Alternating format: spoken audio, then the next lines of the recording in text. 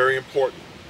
Now, you know, there were spirituals, but there were also secular songs as well, work songs, you know, where you would be in the fields and just to kind of carry a rhythm or just to make sure that everybody was on the same page. But these songs were very important. And as Benjamin Mays tells us, these songs were not an accident. These spirituals were not an accident. They were born out of necessity. They were born so that the slave could more adequately adjust to his reality, to his situation. Being stripped of everything else, how do we deal with this? What type of, you know, therapy can we give ourselves? Because nobody else is trying to help us deal with this. But we are human, whether they recognize it or not. We are human, and our psyche is messed up, man. How do we deal with this? And so part of it was through the music. The music did several things. The music, of course, was a source of expression and solidarity. It was also a source of inspiration and motivation. Walk together, children, don't you get weary. Walk together, children, don't you get weary. Walk together, children, don't you get weary. Great camp meeting in the promised land. You know? Now, that song touched on a couple of things. One, source of motivation. Come on, keep at it. It's going to be all right. You know? That we will get on the other side. That was a really cool thing about slaves when they were introduced to Christianity. Because they were not presented with Bibles when they got here. They were presented with stories. And so they were able to embrace Christianity in a way that was really pure. They were able to embrace it in a way that they were able to apply it to their situation. That's why you have a very natural relationship with Moses and the children of Israel. You know, Ezekiel and the wheel, you know, motivation, moving forward. Job.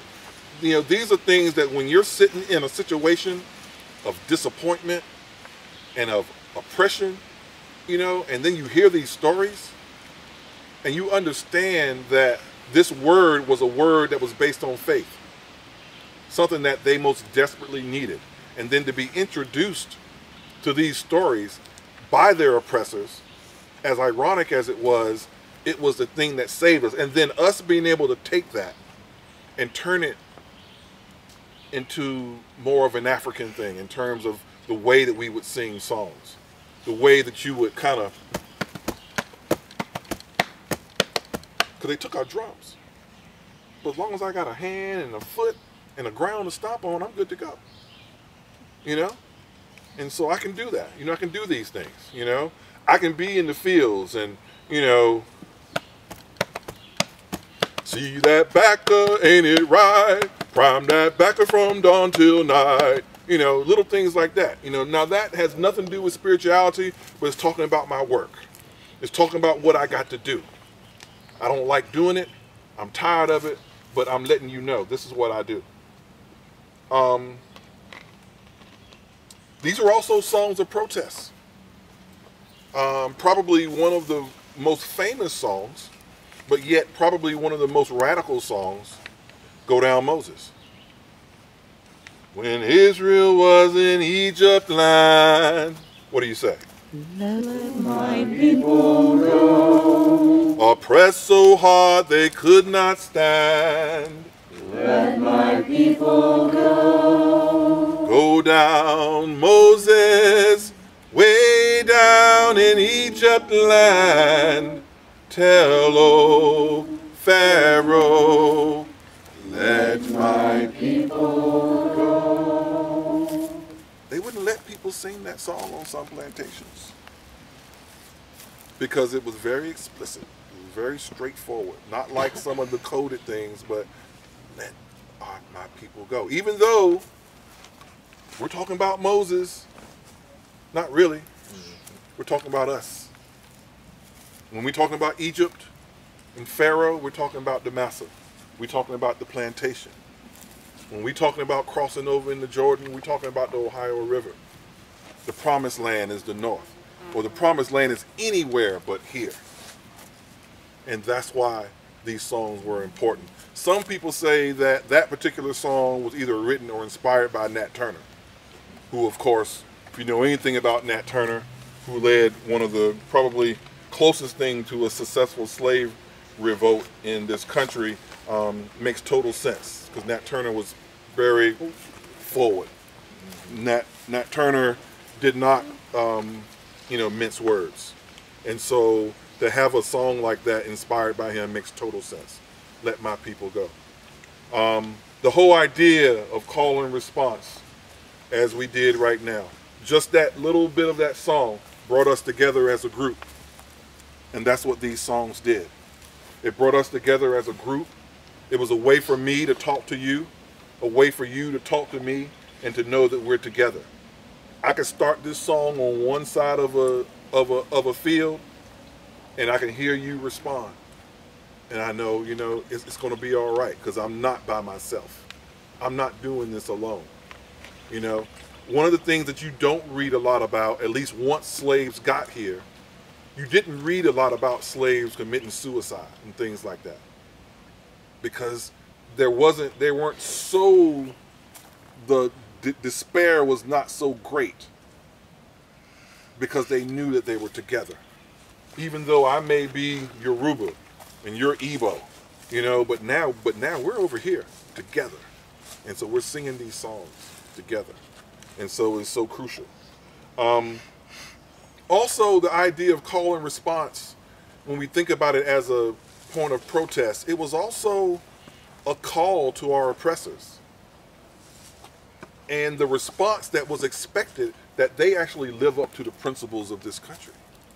That they actually live up to the principles and the testimony of the professed religion that they claim. So not only are you calling out to your friends and neighbors, but you're calling out to your enemies. You're calling out to your oppressors, saying, you need to do what you say you're going to do. And if not, then you come back with, you're going to reap just what you sow. You're going to reap just what you sow. Sow it in the mountains, reap it in the valley. You gonna reap just what you sow. So you had to call in response, but then you kind of had this kind of Jeremiah type approach, where you're gonna send out the warning to people, saying, you better get yourself together. Treating me like this is not cool. Having me in this situation is not going to get you to heaven. And that you need to do something about it. But until that time, I'm going to deal with it. Because I can. Because I have faith that I'm going to get there. And that's what got people through. That's why this music was so important. That's why it was so important, because that was the one time that you could assert yourself. It was the one time that you could share your feelings with people, but it was also the time that I could talk to you. We could have a conversation. Way in the water, way in the water, children, way in the water. God's gonna trouble the water. Wade in the water. Now, once again, if I'm the master, I'm sitting on the porch.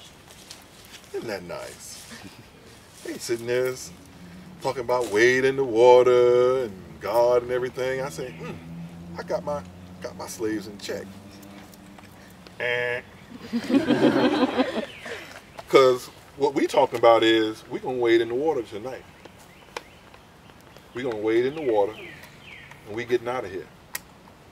Or, when you talk about, for example, there's a song that I used to hear them do in church all the time, Shall We Gather at the River?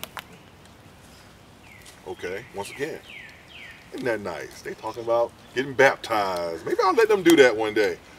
No, we talking about gathering at the river, getting out of here. When we talk about camp meeting, you know, a lot of times the slaves would have camp meetings. They would come to a place like this, away from the plantation, because they could, and they would have their camp meeting, and they would sing their songs. Now, for fear of somebody spying on them, they wouldn't talk explicitly about what the plan is even then, because not only did you have possible patrols or whatever, but you had your own people. Unfortunately, you had slaves that would sell you out for a bottle of whiskey, or would sell you out for the promise of their own freedom. So you had to be very careful about who you talked around. You had to be very careful about, you know, what you said and how you say it, so that it could not be interpreted as, you know, revolt or escape or whatever. So that was very important. But they would come together and they would make the plan, and then they would implement the plan. And there was always someone who had the information. Like, you know, like a play I was telling you about that I'm in. You know, I play a preacher, and I'm the guy that knows what's up. Now, up until that time, I'm Mr. Yesser Massa, Yesser, Yesser, Yesser. But now all of a sudden, we have this group in our play that needs to escape. And all of a sudden, I'm just this fountain of information. And it's like, how did you know all this stuff? Well, I don't tell anybody unless they need it. I don't go around bragging that I know this stuff. And so you always had someone who knew the information. You always had somebody who could share the information and send it to one place to the next. Back in the day, before we